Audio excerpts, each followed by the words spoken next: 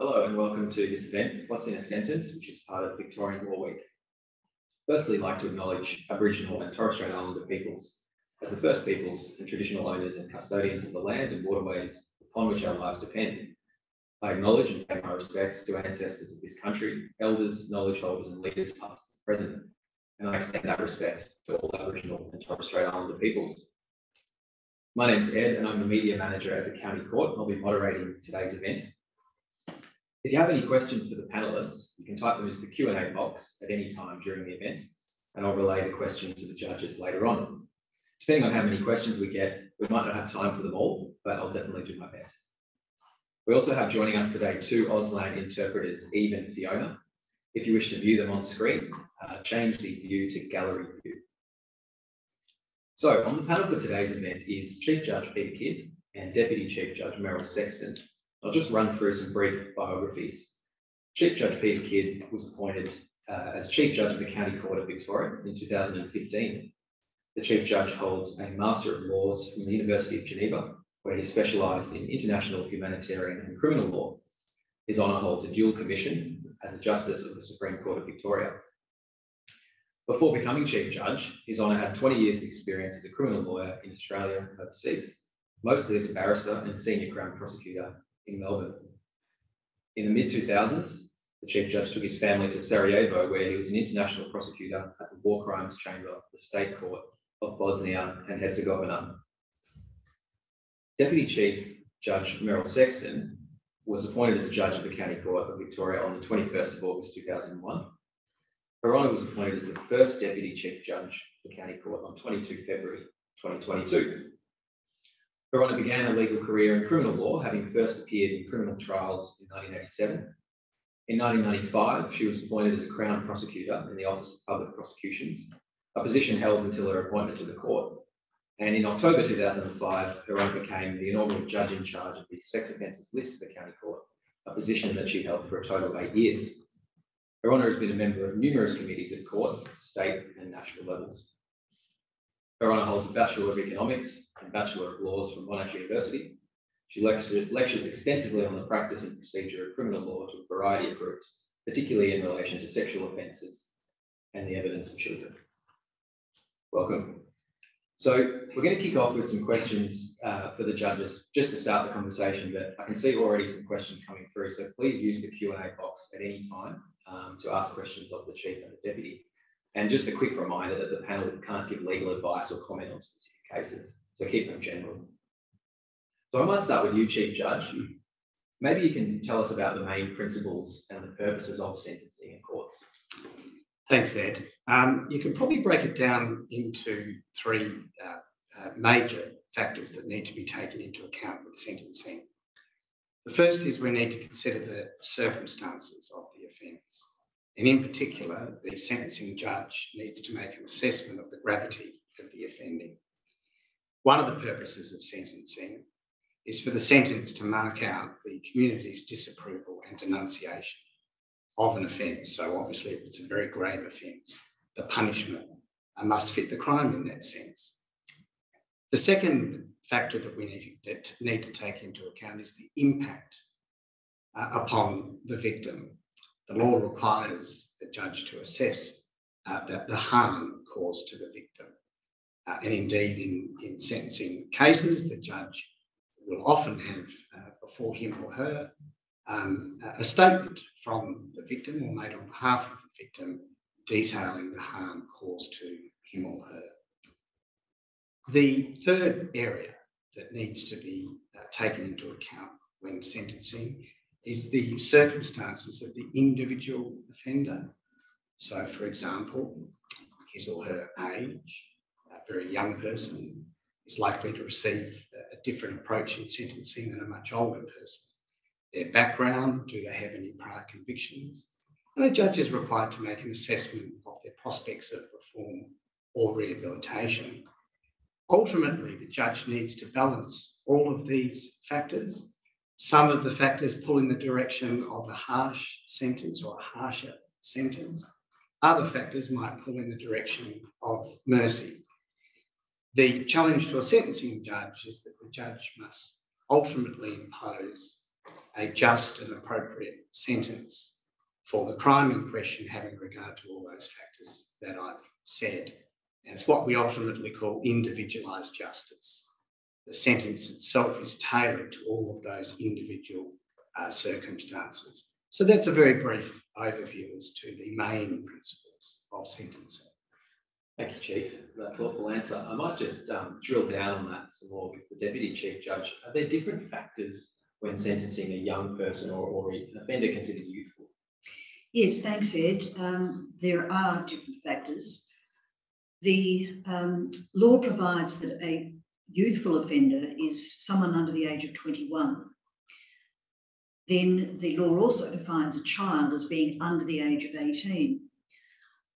So if a judge is sentencing a person who was a youthful offender under the age of 21, then they can consider rehabilitation as the main reason for imposing sentence. In other words, trying to make sure that person doesn't reoffend, because ultimately that's not only good for the individual offender, but better for society if they're going to be a productive and non-criminal member of society. The Children's Court has the responsibility for sentencing children, unless it is a sentence that involves a death, so a murder charge or culpable driving causing death, in which case it can go to one of the higher courts.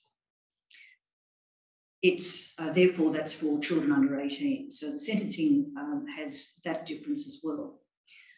I mentioned rehabilitation. The other difference is that if the person is aged between 15 and 21, then the sentencing judge can decide to impose a sentence of detention rather than imprisonment in a youth justice centre.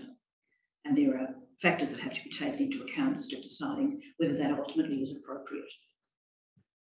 Thanks for that answer. Yeah, I just want to put the next question to both of you. What are some of the more challenging components of sentencing, or is there a particular area as a judge that you find most challenging?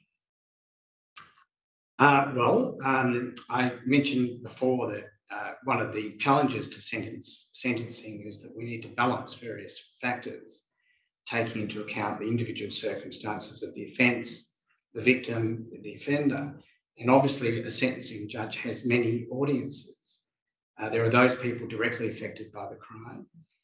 There are the police in question who've investigated the matter. There's the community at large, and it's not always easy to please everyone. Ultimately, the role of a sentencing judge is not to please any particular person. We're not there to do that. We're guided by a set of legal principles which we're bound by law to apply to reach a just and reasonable outcome.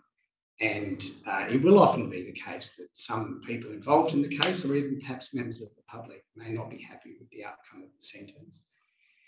And I suppose just taking that one step further, it's just getting the sentence right. Sentencing is actually a really complex exercise.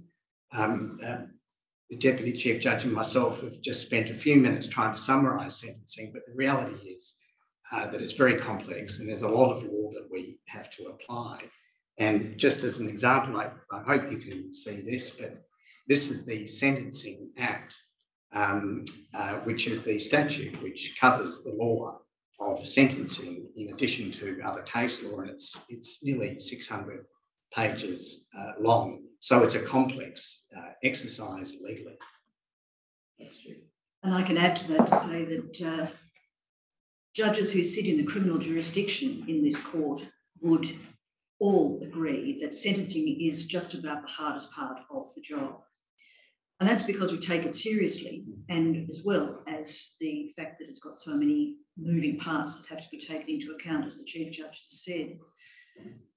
So it's not just the Sentencing Act, that couple of inches or a few centimetres size that you've just seen, 600 pages or so, but also the Chief Judge mentioned the case law. And we are assisted often by the barristers who appear for the parties to point us in the right direction, but we also have to have our own ability to seek out the principles that particularly apply in circumstances. So that can be a challenge too if you've got a particularly complicated case, or even if you've got a case that's unusual and therefore there's not much assistance from other cases. So then you have to really sort through for yourself. So it's a very challenging thing to get to the right answer, but the right answer can be different for different judges looking at it, the same set of facts. So it's as right as we can make it, what we're comfortable with in the end. And also, every case is different. So even if you've had one that's similar, you know that you're looking at this one individually, as the Chief Judge said, and individualised justice. And so therefore, even though you've done something similar, you will always be looking at each case as it has come to you. Thank you, Deputy Chief. Just on that, in terms of individual judges making decisions that may vary from case to case, I might ask you this, Chief Judge. We've had a few questions come through about what happens when a judge gets it wrong, as it were. Is there a process in place for parties to challenge that? And how does that work in terms? Yes, thank you for those questions. The system that we have in place is actually self-correcting. We have a hierarchical court system. For example, we're here at the county court, and judges here will impose sentences for serious indictable crime. If the parties are unhappy with the outcome, or they consider that the judge has erred, then they can appeal and do appeal to the Supreme Court, and in particular the Court of Appeal at the Supreme Court. And there, 3 judges will consider the sentence imposed by the judge, obviously with the assistance of the arguments of the barristers, and considering the grounds of appeal. And the ground of appeal is essentially the nub of the argument as to why the judge erred. And the 3 justices will then consider whether there was an error and whether a new sentence or another sentence ought to be imposed. So it's a very important point that it is self-correcting. There is an opportunity to correct errors. We're not afraid of that as judges. We accept that that's part of the robust and transparent legal system that we have in this country. I should say that most of the time, in fact, the large majority of the time, judges actually do get it right. Only a very small number of our sentences are appealed successfully. Most sentences are not even appealed. And even those sentences which are appealed, some of those don't succeed. But what matters is that if there is an error, it's identified and corrected. Thanks, Chief. Good answer. Just a reminder to anyone watching, you can enter your questions in the Q&A box at the bottom of the screen. I'm really pleased to see the number that have been coming in already, though. And it's always good to see that the viewers have been reading the news, because we've had a few questions about COVID delays and how they might be affecting sentences. And I think very topical question. Maybe we could address it in terms of delay in general. I'm not sure who wants to field this one, but how does delay in a case being heard affect the sentencing outcome, if at all? Well, I'm happy to take that one to start off with, Chief. So the delay is an important factor, sometimes depending on what sort of delay, but generally speaking, if someone has had time pass before they get to the point where they're being sentenced, then the court has to take into account what was the cause of the delay and what happened in the offender's life during the time of the delay.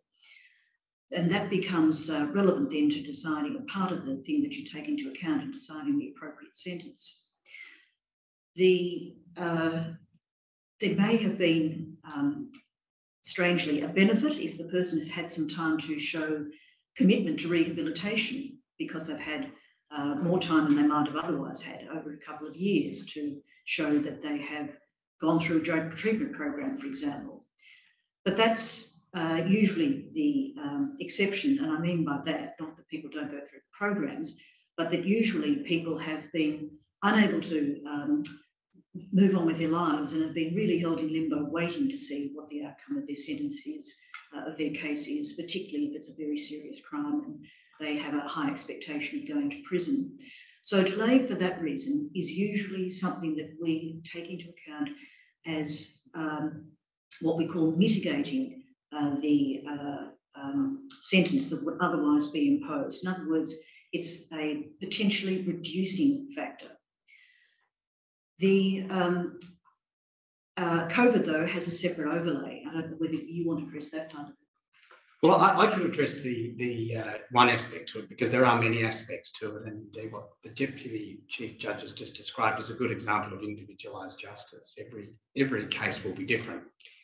But there is another aspect to COVID which impacts sentencing. If somebody pleads guilty to sentencing, then to an offence, then rather than exercise their right to go to trial, then the community receives a benefit to that. There's what we call a utilitarian benefit. There's a saving of time and money from the expense of running a trial. Complainants are saved the additional trauma of being subjected to a trial and potentially cross-examined. So there are community benefits in people pleading guilty. If no one pleaded guilty, the system will essentially collapse. So what the law says is that if you plead guilty, you get this sentencing discount, or a mitigating factor is taken into account because of the practical benefits of pleading guilty. Since COVID, the law further says that if you plead guilty during COVID, when there have been these delays and where there is a backlog of cases, then that benefit to the community by reason of that plea of guilty is even greater. And so a sentencing judge must take into account that the entry of the plea of guilty attracts even a greater benefit today in the COVID period than it would have previously. So that's another aspect to COVID which can impact upon sentencing. Thank you, Chief. We've had some really interesting questions come through, and there's a focus on sex offender registration. And I wonder if I might ask you, Deputy Chief, your extensive experience in this space, what are some of the factors the judge has to take into account when considering placing someone on a sex offender register? Well, thanks, Ed, and to the questioner for that one. For sex offender registration, the majority of cases are that come before the courts require registration. So in that sense, the sentencing judge has no discretion, and that's set out in the Sentencing Offender Registration Act. So that also provides the period of time for which a person must be registered and what they must do because they are a registered offender. A much lower number of offences provide for an option for the prosecution to apply to the court to have someone registered as a sex offender. And that's where the sentencing judge has a discretion. It is, as I said, a much smaller number. And you would take into account, or you must take into account, the risk that the offender would pose to the community. That's one of the main important factors to take into account in deciding should they be registered for a period of time in order to reduce that risk once you've found that one exists. If you find that the evidence before you shows that the risk is very low or non-existent, well, then you would not exercise that discretion to have them registered. But as I say, they're few and far between. Most of it is mandatory registration by operation of the law. Thanks for that. Great answer. I might just turn to media now, and I might start with you, Chief Judge. I had a few questions about how the media affects sentencing in high-profile cases. I think it might be worth breaking that down into two parts. Firstly, can media coverage of a case affect the imposition of the sentence, as in, does the judge have to take into account any mitigation? And also, what's the effect of media, if any, on the judge? Well, firstly, the media played an important role in conveying the work of the courts to the public. There are many sources of information these days about what goes on in public institutions and public life, but certainly traditionally, the media is an important conduit between what we're doing in the courts, the sentences we're imposing, and the education of the public. The media, because of that important role to play, it's important that the courts provide access to the media to see the actual sentences being handed down, and they can do that physically, or during the last 2 years with COVID, we've been able to ensure that the media had access to important cases via the internet. Now, as for the legal impact upon sentences, they don't have any legal impact upon the sentences as a matter of law. I mentioned before that courts and judges are bound to sentence in accordance with the law and a set of legal principles. And that's what we do. And whilst there may be high-profile cases which are attracting a lot of media attention, that fact alone doesn't influence a judge. A judge approaches the task of sentencing dispassionately and objectively and professionally. Whether that person being sentenced involves a case which attracts no publicity whatever, or in some cases, if the person is the subject of greater and more extensive publicity, ultimately the legal principles are the same for both people. And so in that sense, as a general principle, the judges are not influenced by that media coverage. Very good answer. I think it probably goes to what's been described as the Netflix effect in terms of public perceptions of sentencing in high-profile cases, because there's obviously just so many pieces of content out there that show cases in other jurisdictions, perhaps. And we have had questions about you don't see too many life sentences along those lines. Does the court have any? Does the court struggle with the perceptions of international jurisdictions in terms of media coverage? Is that something that we have to work to correct? Well, I'd say this much, and perhaps this answers really responding to a broader question. The media don't report on every case. In fact, it's probably not possible for them to cover every sentence. Indeed, one can go further and say that most sentences which are imposed, for example, in the county court on a daily basis, receive little or no media coverage. So the media is selective in the cases which they cover. And so in some sense, because it's selective, the public may be left with a misleading impression about the work of the courts. And it's the kind of case that receives the attention is either the high-profile offender, or if there's something salacious about the crime itself, and which may be newsworthy. And it's not for me to second guess what the media chooses to cover. But the reality is that most of our sentences, which we're handing down every single day in this court, receive no media attention at all. So that is definitely a difficulty, that in terms of the public's education, they are receiving a selective impression of the work of the courts. And I do think there's more work to be done there to ensure that the education of the public about the work that we do is much broader. Thanks, Chief. I'd like to ask you about community correction orders, Deputy Chief. We've had a few questions, one recently from James, who asks, what factors go into whether an offender who's committed a serious offence would receive a community correction order, that is not going to jail, and how common are they? Well, thanks, James, and others for that question. Can I answer that by referring to two principles that inform our sentencing discretion. The first is that there's a hierarchy of sentences, and the second is that you cannot impose a more serious sentence than all of the circumstances that you are taking into account demand. So what that means is that when you come to weigh up all of those factors that you need to take into account, you look to see whether this is a case that where you have no alternative to imprisonment, for example, if you're looking at a serious offence that would have you at that level.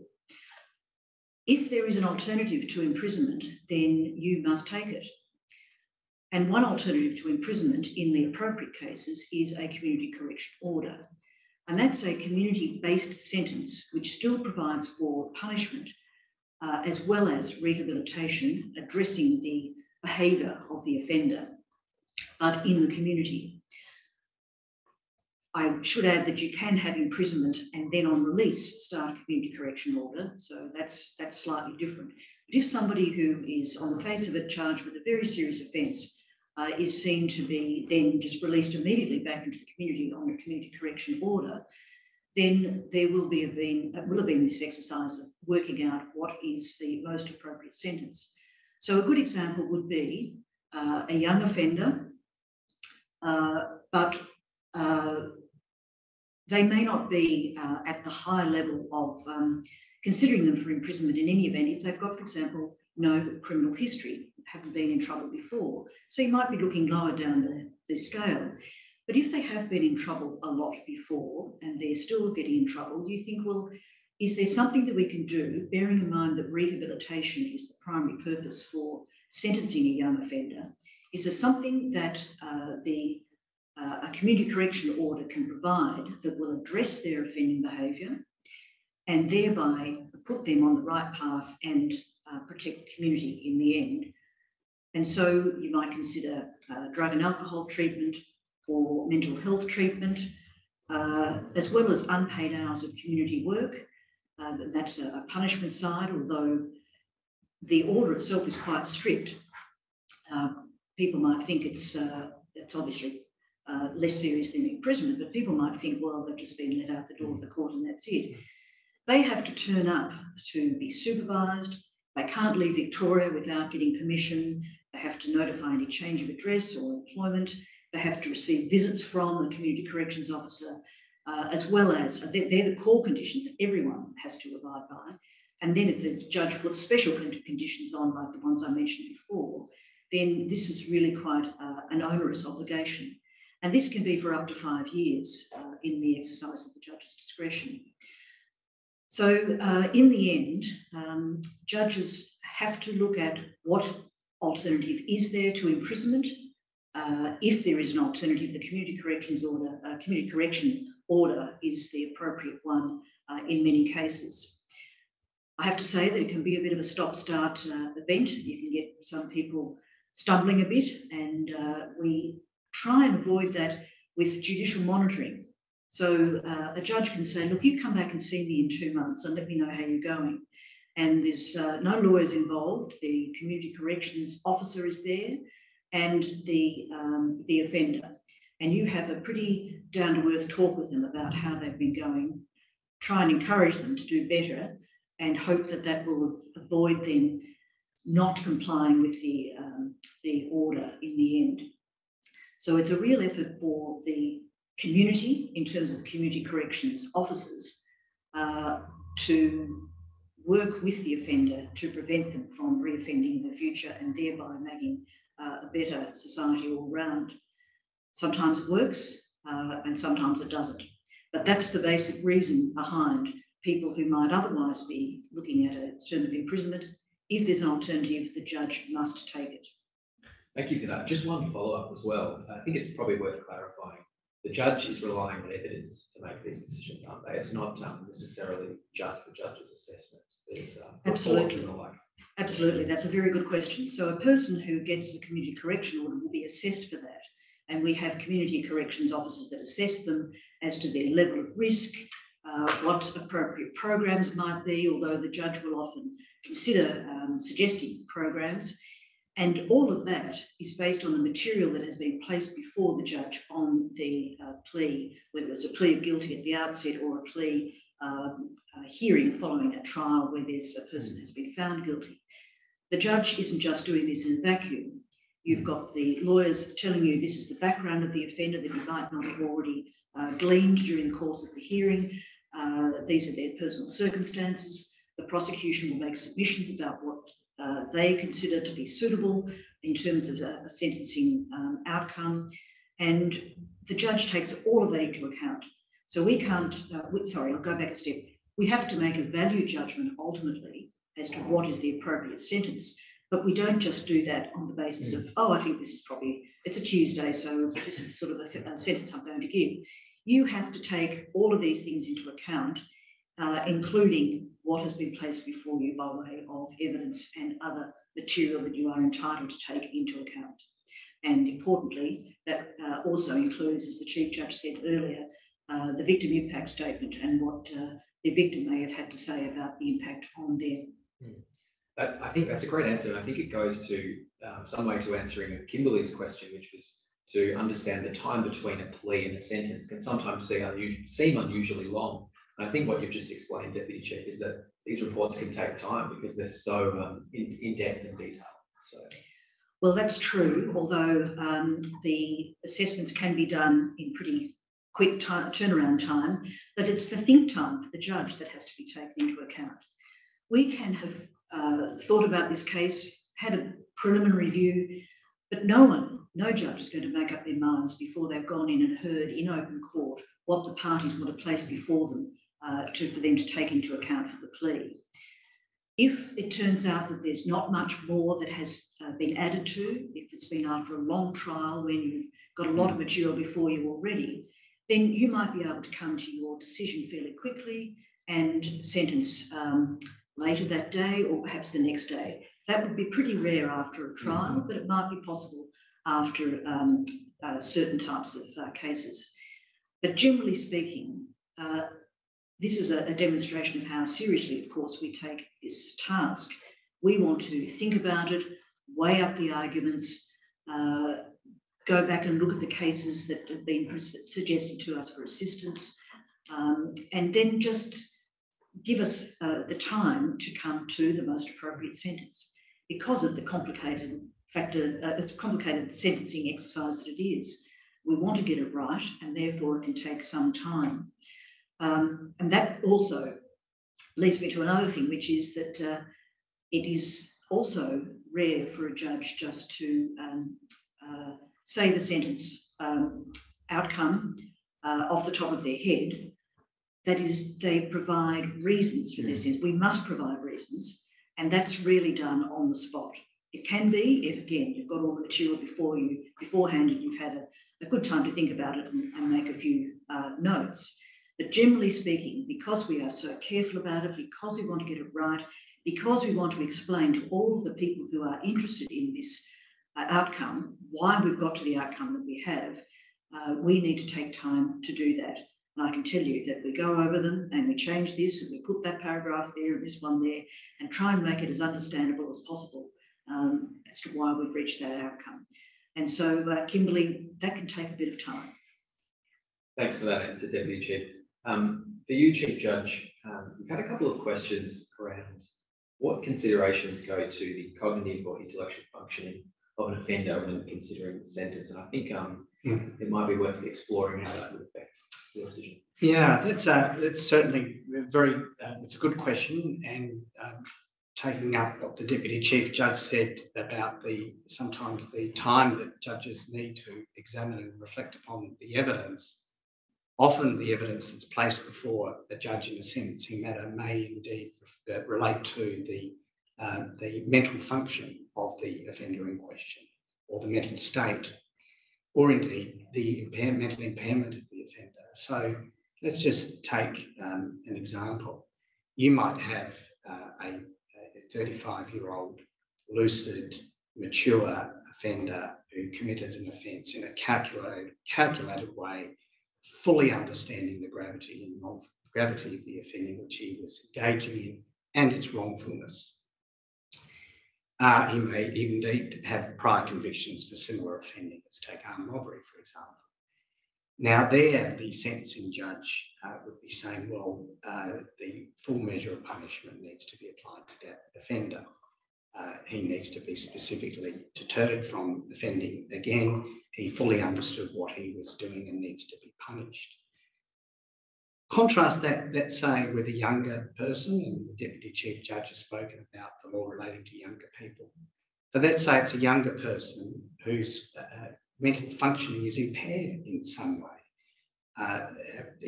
There are a variety of ways in which that might arise. But if there's evidence before the judge which suggests that they were extremely immature, that they didn't, whilst they legally understood that they were committing an offence, their judgment or their reasoning process was impaired to some degree. And by comparison, for example, with that mature 35-year-old who fully understood what he was doing, that younger person with that mental impairment is not as morally culpable. And that's an assessment that judges need to make of offenders. How morally culpable are they? And mental impairment and the evidence before the court might suggest that this younger offender is not as morally culpable as other offenders who don't have that mental condition. And that, of course, is done by reference to the evidence. Now, if their moral culpability is less, that will reflect upon the sentence. That younger person who didn't fully understand or fully reason what he was doing is likely to receive, and most certainly will receive, a more lenient sentence than that older, mature person who committed the offence in a calculated way. It may also bear upon the nature of the disposition that's imposed by the judge. That mental impairment might be treated in some way, so the judge might impose a community corrections order or some kind of order which involves managing that mental condition to ensure the rehabilitation of the offender, the younger person, to make sure that that person doesn't offend again, which is good for that person and also for society as a whole. Sometimes also there's a mental condition involved. It might mean that the offender will experience imprisonment in a more difficult way than someone who's perhaps mature and without that mental impairment.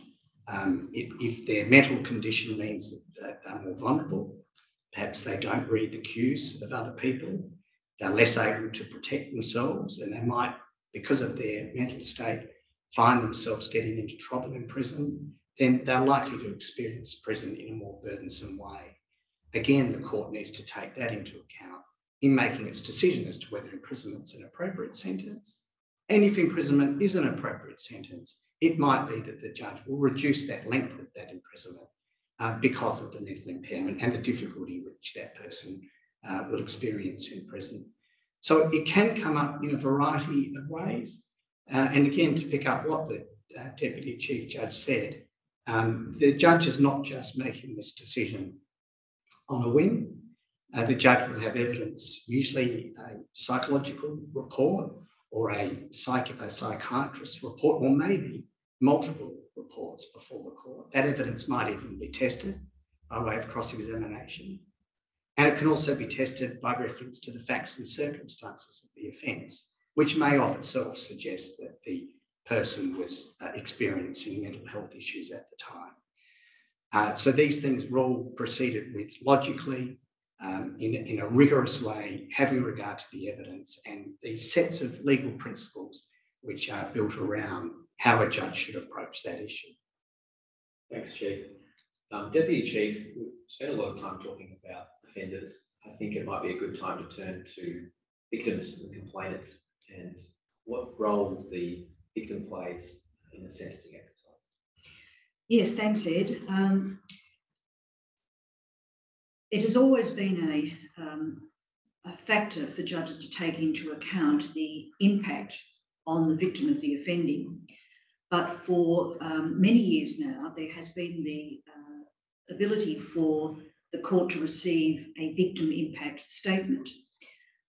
So that means that the victim of an offence can write down or record, if they don't want to write it, the perception that they have or the way that the crime has impacted on them. So I said at the outset of that answer that judges always took into account the harm to a victim. But what a victim impact statement does is it gives you the specific harm to that specific individual. So just let me contrast that. You would be quite able to understand that a person who works in a 7-Eleven and does the night shift, who is the subject of an armed robbery, with a long knife flashed at them, will suffer harm from that. That would be a terrifying experience. But if you actually get a victim impact statement from that person, you'll know about specific harm. That, for example, this was the third time this had happened to them, and even though the offender can't be penalised for the previous other offender's behaviour, it just means that the impact on that person was greater, and it may be that they've said, I can't work in this job anymore, and now I'm having trouble finding other work. So there are things that you know more because of that victim impact statement. The statements can be, I mentioned before, written or recorded. They can be pictures, they can be drawings. So where appropriate, children in victims of sexual offences have provided drawings to the court. I once had a poem written by a victim that was read out, which was very moving. And of course, the judge will take that into account. It's important to recognise that judges are human, and although we are moved by these and we take them appropriately into account, and we acknowledge the victims, importantly, that it's one factor that we have to take into account. And so we might seem to be dispassionate, perhaps, in some ways, but that's because we are necessarily so looking at this as a logical exercise, as the Chief Judge said. But the victim impact statements have played a really important part in allowing the victims to feel that they are acknowledged in the judge's sentence. It's when there's a plea hearing, it can seem to a victim that the hearing is all about the offender, what they did, what their life has been, and what's going to happen to them. And that's appropriately so, because the offender is the one that's going to get the sentence of the court. So it's important that if the time that's devoted to the victim doesn't seem as much as that they might like, just in terms of the way that the judge has to take so many things into account, the important thing is that people understand the judge does take it into account, and there isn't a judge's sentence that doesn't include a reference to that statement when they've had them. Really powerful statements that are often read by victims themselves in court for the first time, being able to feel that they could fully tell what the impact has been on them and on their lives. Thank you for that answer. I'll just remind everyone that there's still plenty of time for questions. So if you have anything you'd like to ask the Chief Judge or the Deputy Chief, feel free to enter those questions in the Q&A box at the bottom of the screen. But I might start the next question with you, Chief Judge. We've had a few questions about mandatory sentencing. Now, it might be worth dispelling some common myths about that first, in terms of how common it is in our jurisdiction, but also explain what are the benefits, what are the pros and cons of mandatory sentencing, and how does it apply? Well, to go back to my first answer today, when I was asked to explain the general principles of sentencing very briefly, I emphasised, and I think we both said it on several occasions today, that the way in which we approach sentencing under our system and traditionally is that we impose what's called individualised justice. And to pick up on some of the themes today, what that really means is the individual circumstances of the case, the offending, the individual circumstances of the impact on the victim, and the individual circumstances of the offender. And to use a few examples which we've discussed today, the age of the offender, a 21-year-old offender, we will approach in a different way than a mature 36-year-old offender. An offender who's had some mental health issues which impaired their judgment. That too is an individual circumstance which will affect the way in which we approach sentence. We need to make a judgment about individual moral culpability. We need to make a judgment about the prospects of the reform or the prospects of rehabilitation for that individual offender. This is all done having regard to the evidence in that particular case. And I think the Deputy Chief Judge mentioned before that there are no cases which are the same. Every case is different. So the objective of traditional sentencing is to ensure that we impose a just and appropriate sentence tailored to all the individual circumstances of the case, with a view to trying to give proper weight to all of these sentencing considerations. It's not easy. It was a difficult balancing exercise, and indeed I think the term value judgment was used. But that's the way in which justice can best be served in the individual case. Now, mandatory sentencing comes at sentencing from a different angle.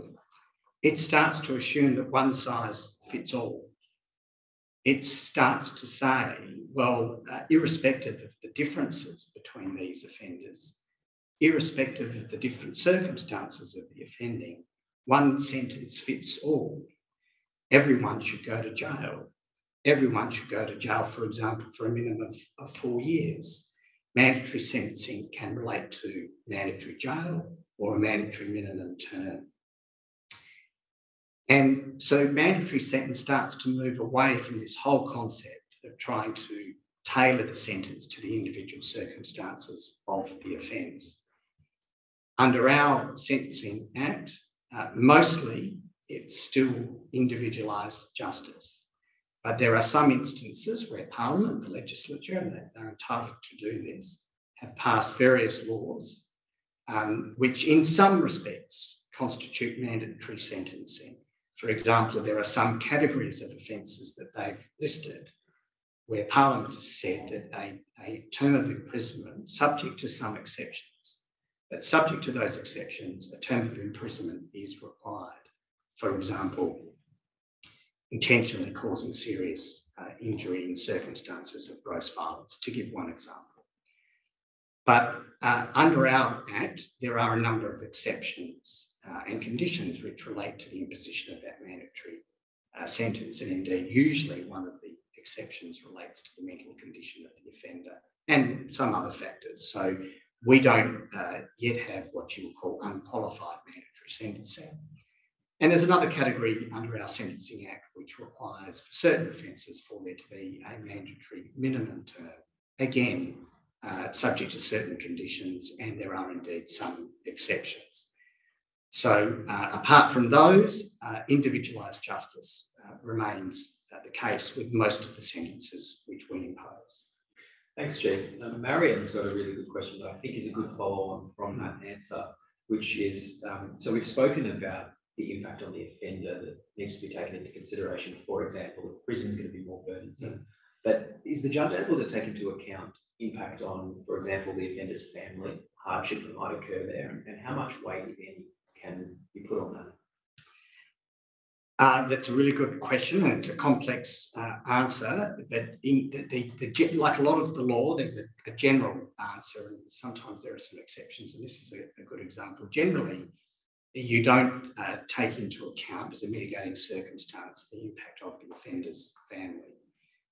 The law recognises that if we look at imprisonment, the consequences of imprisonment are terrible.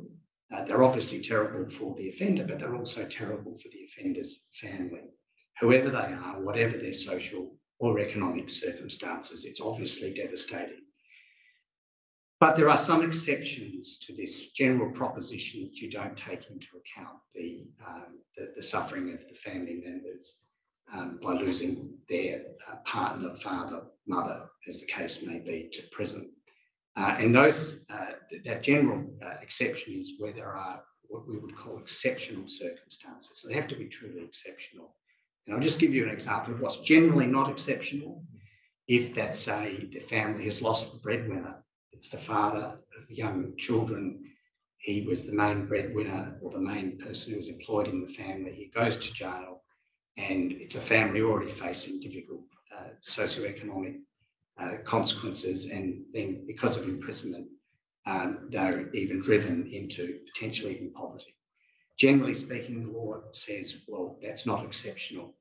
But there may be a case, for example, where the person in question, and to keep with that same example, where perhaps two of the children have special needs, and those special needs can only be addressed with the parents in question, especially if, let's say, a child is terribly disabled and always needs one parent home, in which case the other parent has to be working. So there might be that kind of case where the circumstances become more exceptional.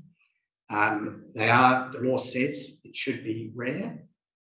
And the philosophy behind that, again, is that the law ought to punish people for the offending that they've committed, taking into account, of course, their own individual circumstances, but we need to be careful to treat people differently just because their extended family situations are different.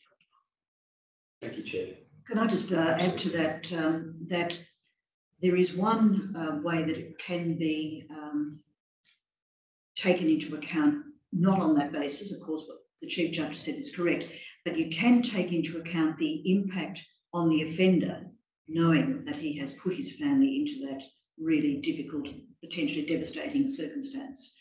So if that leads to, for example, a diagnosis of depression because of that impact that is going to be on the family. So it's sort of a sideways move. It's not undermining the principle that the Chief Judge has talked about, but it is to say that the law doesn't ignore it in terms of the person you're putting into prison. Unfortunately, we can't do anything about the ripple effect. That's a really good follow-up. Now, I'd like to think we've busted a few sentencing myths today with some of these responses. I think we've got time for one or two brief more questions. So this is a good one because I think it's one of the more common misunderstandings about how sentencing works. Concurrent versus consecutive.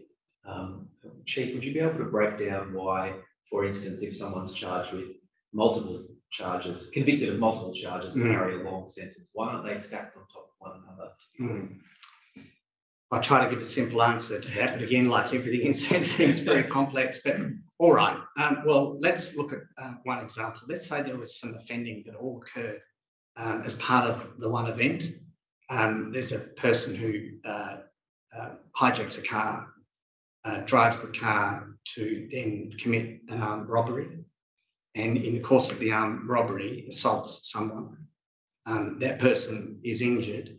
They then flee the scene. Now, obviously, there are a lot of offences which have been committed there: theft, carjacking, armed robbery, and potentially intentionally or recklessly causing injury or an offence of a similar kind. So when the judge comes to sentence that person for that all those offences, the judge needs to take account of the fact that indeed it was one event. These weren't all separate and discrete offences. One led to the other. And the judge needs to impose a total sentence which is proportionate to the offending. And when considering the offending, as I said, it's one event. So what the judge would do there is the judge would say, well, each of these offences is serious. They need a term of imprisonment. And when the judge comes to determine how they're stacked upon each other, the judge must make allowance for the fact that it was one continuous transaction or part of the one event, with a view to arriving at a total sentence which is proportionate to the overall offending. If the judge simply accumulated each of those sentences on top of each other without taking into account that there is an overlap in the offending, then the ultimate outcome would be disproportionate to the offending. So what the judge does is effectively overlap the sentences to reflect that the offending itself was part of an overlap. So that's one way in which to answer that question. Really good answer. I thought it was a brilliant answer. There, in the sex offences area, there is a particular provision that when a person has been classified under the law in the Sentencing Act as a serious offender, and that's a particular term, then the judge must stack the sentences, and unless the judge decides that it's not appropriate to do so, and that principle of proportionality and totality still has a role to play there. So that's something, again, that Parliament has recognised, that serious offenders, whether they're sexual offences, and I've said that, but it's also violent offenders as well, where that might come into play, but you would still be not ignoring the factors that the Chief Judge has referred to in deciding whether you say, well, I'm just going to stack all of them. I'm going to only stack part of them. The other thing I just wanted to pick up on, something you said earlier, Ed, about the Netflix effect. And of course, we hear of sentences in different jurisdictions in the United States where they get 150 years, and they do just stack them all on. And that's just not our system in Victoria. So it's fair to say that judges don't start at the maximum sentence and work their way back. That's a really good point. The maximum sentence is one of the things that we have to have regard to. It gives an indication of what Parliament has said is the objective seriousness of the offence. So an armed robbery, for example, picking that one up again, is a 25-year maximum. But that's one factor to take into account. I hope during the course of this session you've learned that there are so many other things that a judge has to take into account in creating that individualised sentence. And so as a result, nobody gets the maximum, which is reserved for the most serious offence. And why I say no one gets it, the maximum, is because not just that there's other factors to take into account, but the law says that you have to allow there might be something even worse than the dreadful case you have in front of you. So you could approach the maximum, but you would never get there to allow for that. But in general, because of all these other factors we have to take into account, the sentence is what the community would think is considerably lower than the maximum. There's another thing I was going to say about that, but it's gone out of my head. But can I add to that, of course, judges are bound by the law, as we've sort of said several times today, and there is this set of legal principles, and they are clear that the maximum penalty is just one factor that we need to take into account. We do not start with the maximum penalty. It's a balancing exercise, and that's one factor along the spectrum of items or issues that we need to consider. Our sentencing is also not mathematical.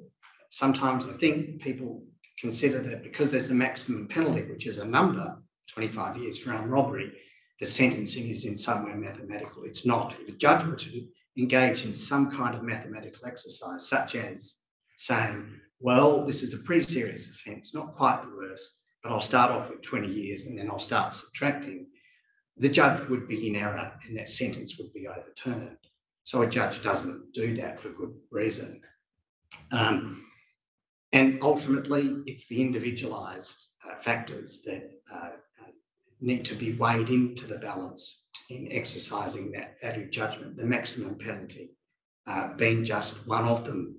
The other point I wanted to make is that there is a lot of talk about what is the worst type of crime of a particular offence, such as what does the worst armed robbery look like?